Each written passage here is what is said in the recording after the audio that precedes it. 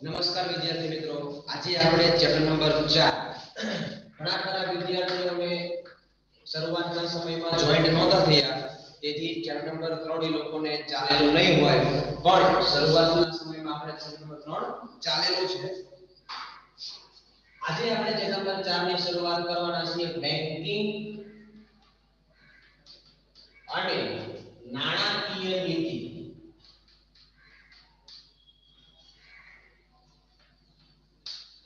આ ચેપ્ટર પરીક્ષા અને તમારા આગળના સમયમાં ખૂબ જ એક કોમર્સના વિદ્યાર્થી તરીકે બેન્કિંગ ક્ષેત્ર શું છે, આરબીઆઈ ની નાણાકીય નીતિ કેવી હોય છે, એની વિશે તમને ખ્યાલ હોવો જોઈએ. આ ચેપ્ટર પરીક્ષામાં 8 માર્ક્સમાં પૂછાય છે. તો ઘણા મુદ્દાઓમાં એવા આવશે કે જે તમને ખ્યાલ નહીં હોય, પણ કોમર્સના વિદ્યાર્થી તરીકે આપણને ખબર હોવી જોઈએ. બરાબર. તો શરૂઆત સૌથી પહેલા આપણે કરીએ કે બેંક છે શું. અહીંયા તમારું નામ છે બેન્કિંગ અને નાણાકીય નીતિ. તો આપણે સૌથી પહેલા બેંક વિશે જોઈશું કે બેંકની શરૂઆત કઈ રીતે થઈ. ભારતની વિશ્વની સૌપ્રથમ બેંક કઈ જગ્યાએ અને ક્યારે એની શરૂઆત થઈ, તો એના વિશે આપણે આજે પરિચય લેવાનો છે. સૌથી પહેલા આવે છે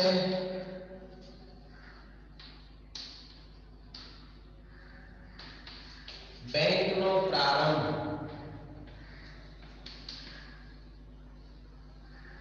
બરાબર. બેંકની શરૂઆત કઈ રીતે થઈ એની આપણે વાત કરવાની છે. તો આજે બેંક જે છે એ અંગ્રેજી શબ્દ છે, આપણને બધાને ખબર છે. અંગ્રેજી શબ્દ બેંક નો અર્થ, આજે બેંક જે છે એ કયો શબ્દ છે? અંગ્રેજી શબ્દ છે. અંગ્રેજી શબ્દ બેંક નો અર્થ થાય છે જથ્થો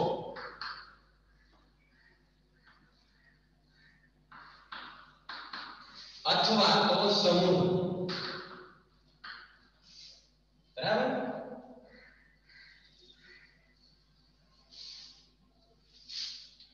અંગ્રેજી શબ્દ બેંક નો અર્થ શું થાય? જથ્થો અથવા તો સમૂહ. બરાબર. બેંકમાં આપણે જે પૈસાનો જથ્થો જોઈએ ને, એક સાથે પૈસાનો સમૂહ જોઈએ, એના ઉપરથી બેંકનો જે સાદો અર્થ થાય એ છે જથ્થો અથવા તો સમૂહ. સંસ્કૃત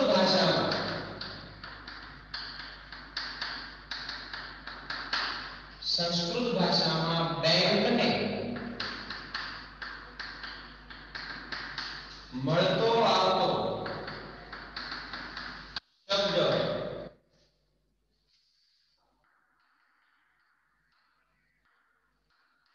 ભાંડ છે, અને તેના ઉપરથી ભંડોળ શબ્દ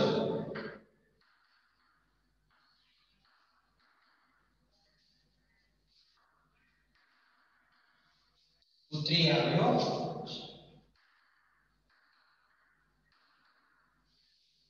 સંસ્કૃત ભાષામાં બેંકને જો કોઈ શબ્દ મળતો આવતો હોય તો એ છે ભાંડ, અને એના ઉપરથી આ શબ્દ ઉતરી આવ્યો છે ભંડોળ.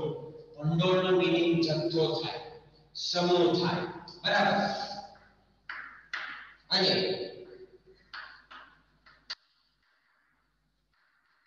બેંક શબ્દનો જો આપણે સાદો અર્થ લેવો હોય અથવા તો સાદો મીનિંગ લેવો હોય તો એને કહેવાય મૂડીનો જથ્થો. આ ખાસ યાદ રાખજો, આમાં ભૂલ થાય નહીં. મૂડીનો જથ્થો કહેવાય. તમારી સામે MCQ માં આ વસ્તુ આવશે કે બેંક શબ્દનો અર્થ શું થાય. તમને ચોપડીમાં પણ MCQ જોવા મળશે, અને તમારી પાસે કોઈ પ્રકાશન કે અપેક્ષિત હોય તો એમાં પણ તમને આ વસ્તુ જોવા મળશે, અને પરીક્ષામાં પણ આ વસ્તુ પૂછાય છે. તો આપણે ખાસ યાદ રાખવાનું છે કે જે બેંક જે છે એ શબ્દનો અર્થ શું થાય છે? મૂડીનો જથ્થો થાય છે. બરાબર. આગળ વાત કરીએ આ બેંક, આ જે શબ્દ છે અંગ્રેજી શબ્દ છે. બેંક જે છે કયો શબ્દ છે? અંગ્રેજી શબ્દ છે. પછી આને ફ્રાન્સમાં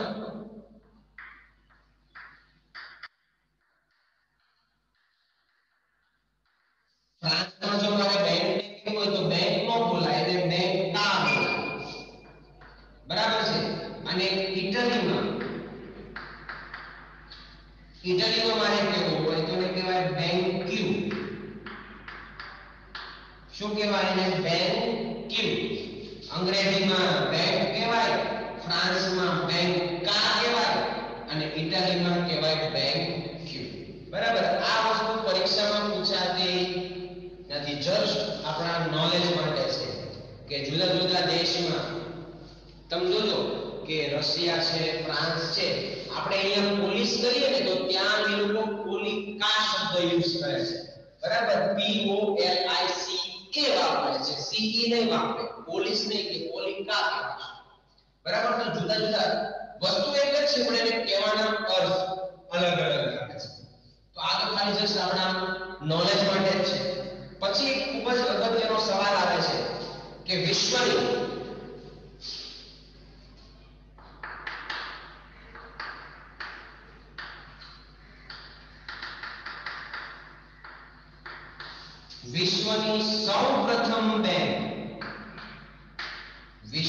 સૌપ્રથમ બેંકની શરૂઆત ક્યારે? તો ઈસવીસન 1401 માં. આ ખાસ યાદ રાખજો. ઈસવીસન 1401 માં છે. કયા દેશમાં છે? તો સ્પેનમાં છે. બરાબર છે. વિશ્વની સૌપ્રથમ બેંકની જે શરૂઆત છે એ ઈસવીસન 1401 માં થઈ. કયા દેશમાં થઈ? તો સ્પેનમાં થઈ. હવે જે બેંકની શરૂઆત થઈ, બેંકનું નામ શું હતું? તો એ બેંકનું નામ છે બેંક ઓફ બાર્સિલોના. શું નામ છે એનું? બેંક ઓફ બરોડા નહીં, બેંક ઓફ બાર્સિલોના. બરાબર. તો અહીંયા ત્રણ સવાલ છે આપણી સામે અને ત્રણ આન્સર છે કે વિશ્વની સૌપ્રથમ બેંકની શરૂઆત ક્યારે થઈ? તો ઈસવીસન 1401 માં થઈ. કયા દેશમાં થઈ? તો સ્પેનમાં થઈ. હવે જે બેંકની શરૂઆત થઈ એ બેંકનું નામ શું હતું? તો કે bank of Baroda, bank of Barcelona. જો ભૂલમાં બરોડા લખાઈ જાય નહીં. એ બેંકનું નામ શું હતું? Bank of Barcelona. બરાબર. તો આ થઈ ગયો બેંકનો પ્રારંભ, કે આવી રીતે બેંકની શરૂઆત થઈ હતી. તમે જુદા જુદા પિક્ચરમાં તમે જુઓ ને તો એક પૈસા લેવા વાળો બેઠો હોય, મહેતાજી કહેવાય. તો આવી રીતે ઢળતી પાટલી રાખીને બેઠો હોય. બરાબર. આવી રીતે જે ઢળતી પાટલી રાખીને બેઠો હોય તો ત્યાંથી બેંકની શરૂઆત એ રીતે થયેલી હતી. હવે આપણે જોવાનું છે બેંકનો અર્થ.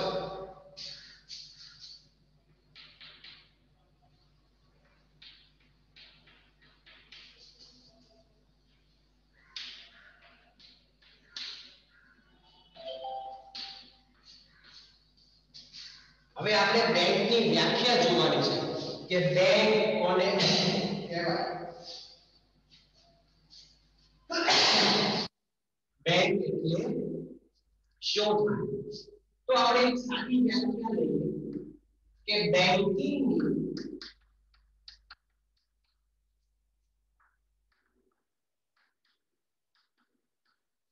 બેંકિંગની સેવા આપતી સંસ્થા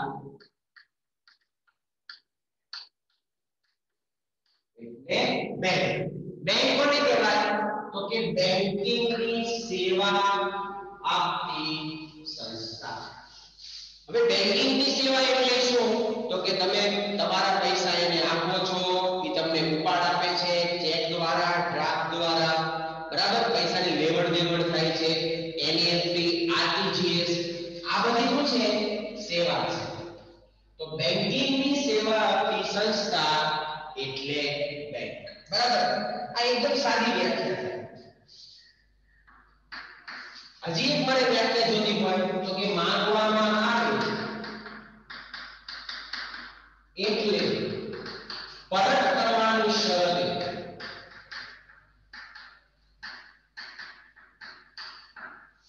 તમે તમારા પૈસા બેંકમાં 10,000 રૂપિયા જમા કરો છો, જ્યારે તમે માંગવામાં આવે એટલે પરત કરવાની શરતે. જ્યારે તમે તમારા પૈસા પાછા માંગો ત્યારે તમને પાછા આપવા જોઈએ, એ શરતે. માંગવામાં આવે એટલે પરત કરવાની શરતે અને ધિરાણના હેતુથી. આ ધિરાણનો મીનિંગ શું થાય વિદ્યાર્થી મિત્રો? લોન. લોન નો ઊંધું કરો, લોન ક્યારે કહેવાય? ધિરાણના હેતુથી બચતો એકત્રિત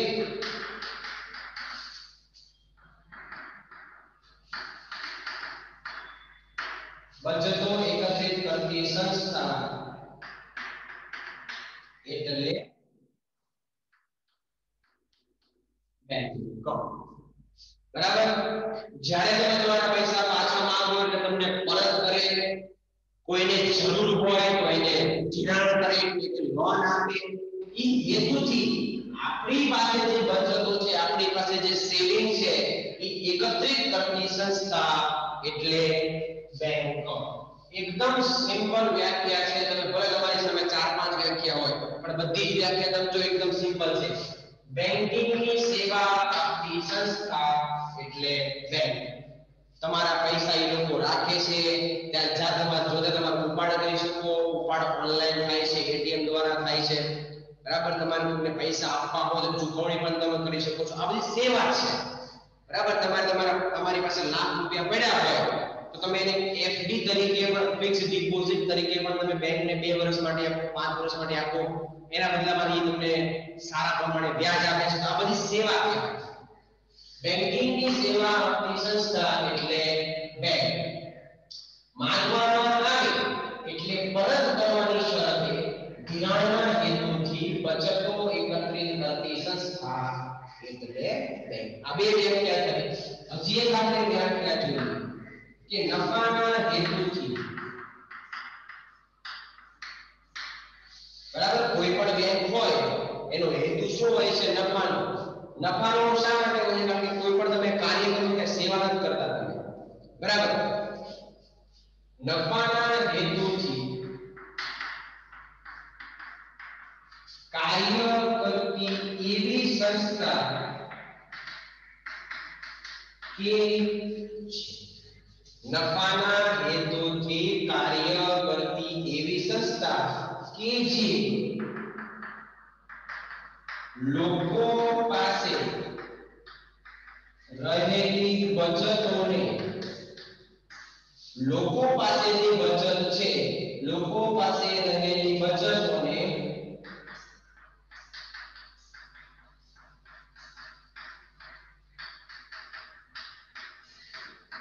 થાપણ તરીકે બેંક વાળા સ્વીકારે છે, તેના બદલામાં બેંક ગ્રાહકોને વ્યાજ આપે છે.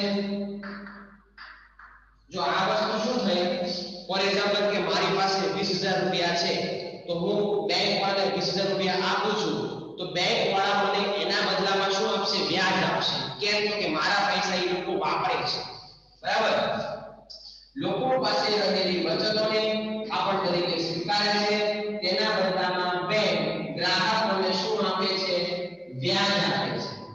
આ એક મુદ્દો થયો. જરૂરિયાતમંદ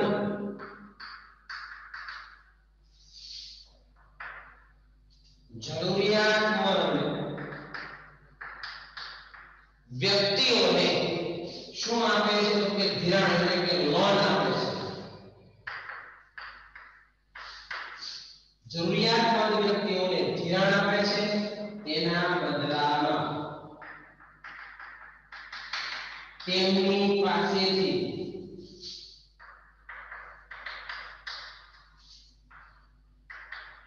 વ્યાજ વસૂલે. બરાબર, તમે બેંક વાળાને પૈસા આપશો તો બેંક વાળા તમને વ્યાજ આપશે.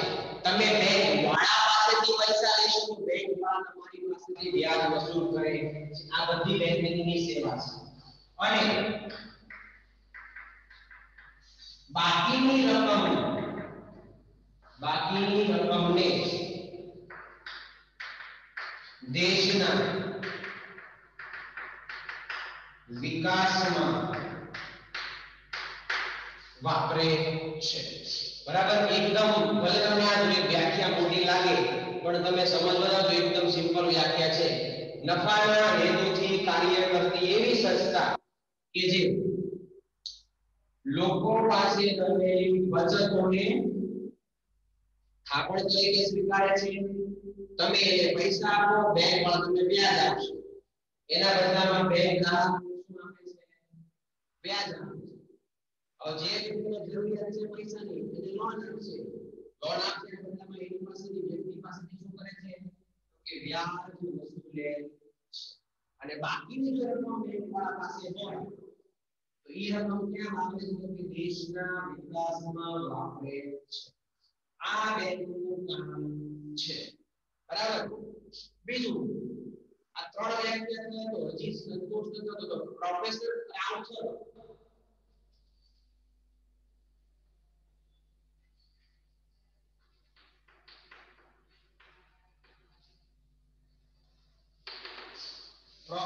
ક્રાઉથરના મતે બેંક એટલે શું?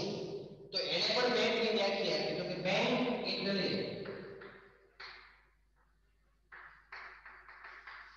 બેંક એટલે થાપણો સ્વીકારી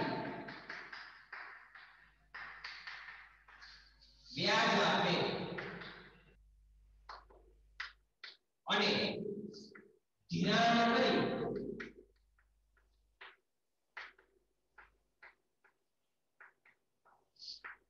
વ્યાજ વસૂલે છે. તો આજે 4 થી 5 લાઈન છે ને પ્રોફેસર ક્રાઉથરે એક લાઈનમાં કહી દીધું કે બેંક એટલે થાપણો સ્વીકારે છે, એના બદલામાં આપણને વ્યાજ આપે છે અને બીજાને ધિરાણ કરી એમની પાસેથી વ્યાજ વસૂલે છે. આ 5 લાઈન પ્રોફેસર ક્રાઉથરે એક જ વાક્યમાં કહી દીધું. તો પ્રોફેસર ક્રાઉથરને પણ આપણે ધન્યવાદ દેવા પડે કે એકદમ સિમ્પલ વસ્તુ આપણને ટૂંકમાં સમજાવી દીધી. બરાબર, તો 4 જેટલી વ્યાખ્યા છે બેંકની. બેંકિંગની સેવા આપતી સંસ્થા એટલે બેંક. માંગવામાં આવે એટલે પરત કરવાની શરતે અને ધિરાણના હેતુથી બચતો એકત્રિત કરતી સંસ્થા એટલે ઘણી પાસે બેંક. નફાના હેતુથી આપણે જોઈ લીધું. બરાબર, તો 4 જેટલી બેંકની વ્યાખ્યા છે.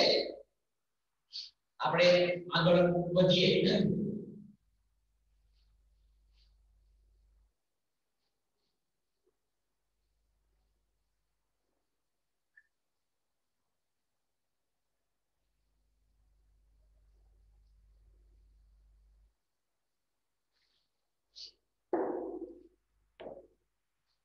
હવે આપણે જોવાનું છે બેંકના પ્રકારો.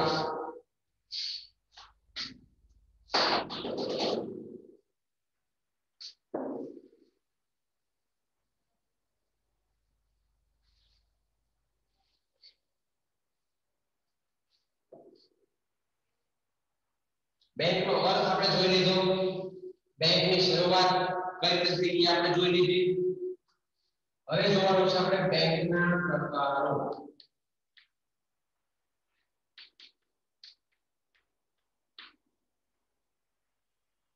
કે ભાઈ બેંકના કેટલા પ્રકાર છે તો કે બેંકના બે પ્રકાર છે. બરાબર, એક વેપારી બેંક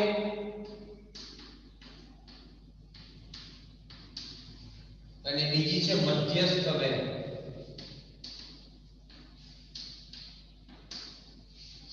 વેપારી બેંક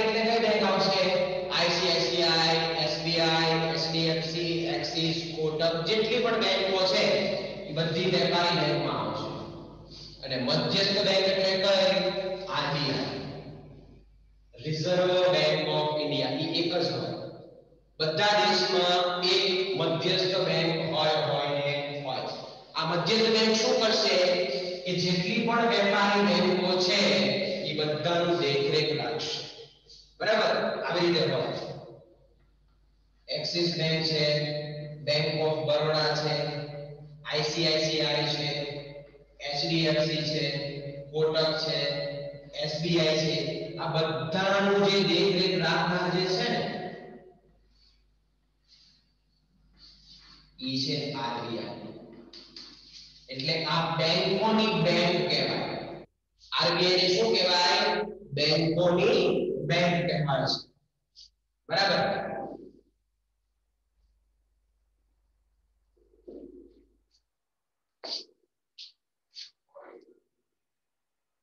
હવે આપણે બેંકના પ્રકાર જોઈ રહ્યા કે વેપારી બેંક અને મધ્યસ્થ બેંક હવે આપણે જોવાનું છે કે વેપારી બેંકનો અર્થ અને વેપારી બેંકના કાર્યો જોવાના છે એ જ રીતે મધ્યસ્થ બેંકની વ્યાખ્યા અને મધ્યસ્થ બેંકના કાર્યો જોવાના છે સૌથી પહેલા આપણે વેપારી બેંકની વાત કરીએ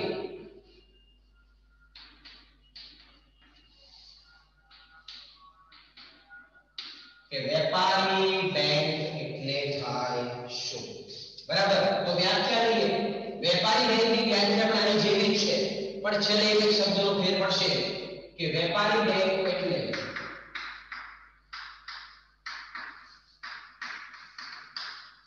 માંગવામાં આવે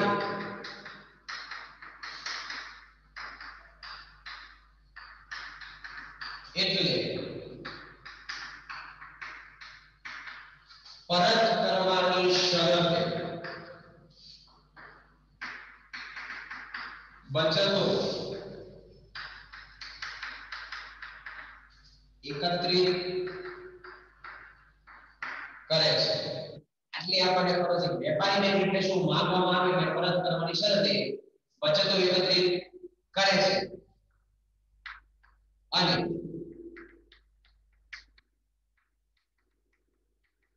એના બદલામાં ગ્રાહકોને વ્યાજ આપે છે બીજાને ધિરાણ આપીને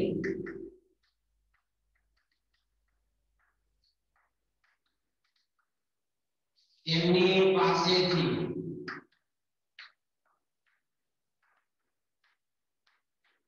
વ્યાજ વસૂલે છે બરાબર અને ચેક ડ્રાફ્ટ અને પે ઓર્ડર દ્વારા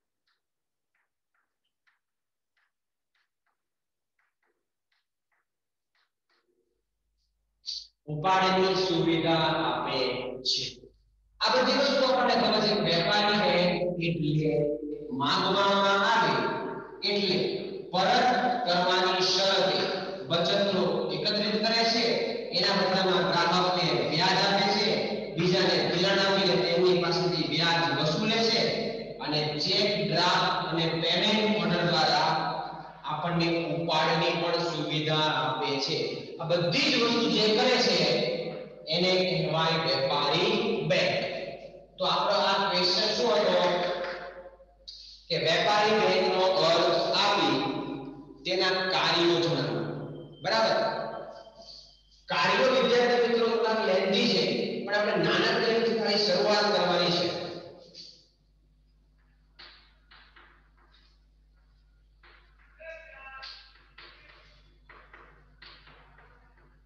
વેપારી બેંકના કાર્યો બરાબર વેપારી બેંકના કાર્યોમાં પહેલું કાર્ય આવે છે થાપણો સ્વીકારવી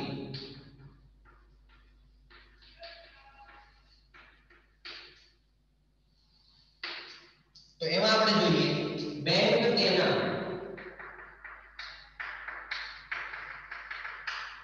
ગ્રાહકો પાસે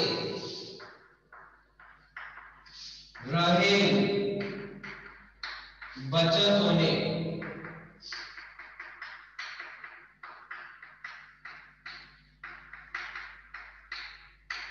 થાપણો તરીકે સ્વીકારે છે અને તેના બદલામાં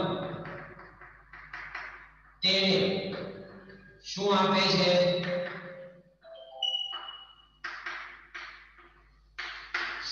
વ્યાજ આપે છે. આ વાત આપણને ખબર છે. બેંક તેના ગ્રાહકો પાસે રહેલી બચતોને થાપણ તરીકે સ્વીકારે છે અને તેના બદલામાં એને શું આપે છે? વ્યાજ આપે છે. પણ બેંક જે થાપણ સ્વીકારે છે ને એના પણ પ્રકાર છે. તો ખાલી આપણે પ્રકારના નામ જોવાના છે. બાકીનું આપણે પછી આવતા લેક્ચરમાં જોઈશું. બરાબર?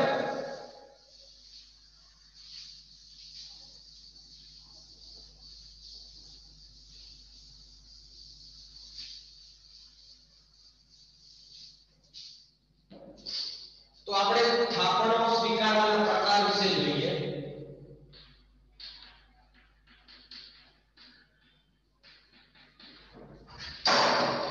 થાપણો સ્વીકારવાના પ્રકાર વિશે જોઈએ. બરાબર? તો બેંક જે થાપણ સ્વીકારે છે ટોટલ 3 રીતે સ્વીકારે છે. પહેલું,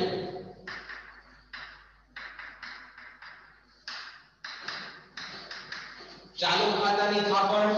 બીજું, બચત ખાતાની થાપણ. અને ત્રીજું છે